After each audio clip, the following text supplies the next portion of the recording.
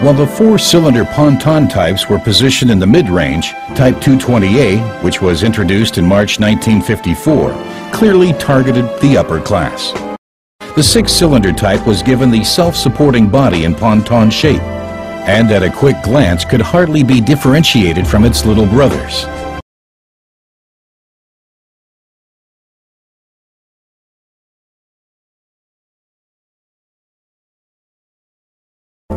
However, the wheelbase of the 220A was greater by 170 millimeters, allowing for extra legroom in the back.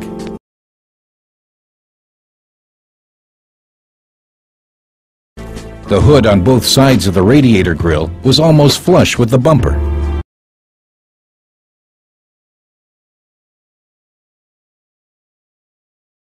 Air vents were positioned behind the series-produced fog lamps, and the front indicators were set in chrome cases mounted on the very front of the fender. The six-cylinder engine of the 220A descended from its predecessor of the 187 range, but it was modified in certain ways, which was noticeable with its 85 horsepower output.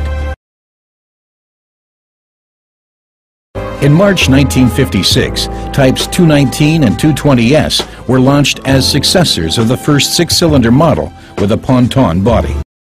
The performance of the 200S was raised to 100 horsepower by two tow-phase carburetors. Model 219, on the other hand, internally called W105, was to some degree a hybrid. Derived from models 190 and 220, it was supposed to target new customers as a budget-priced basic model.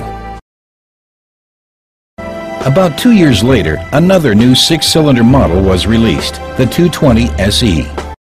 The model, internally known as W128, mostly resembled the 220S, but was additionally supplied with a fuel-injected engine and raised the output to a stunning 115 horsepower. With its higher price and a limited total production volume of 1,974, it was the most exclusive model of the range.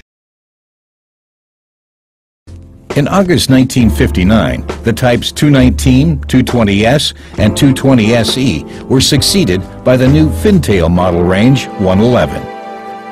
In 5 years of production time, 111,035 six-cylinder saloons with ponton body came into being. From a technical point of view, all Mercedes saloons since then have a ponton-shaped body. Nevertheless, the name Ponton Mercedes is reserved for the original model generation.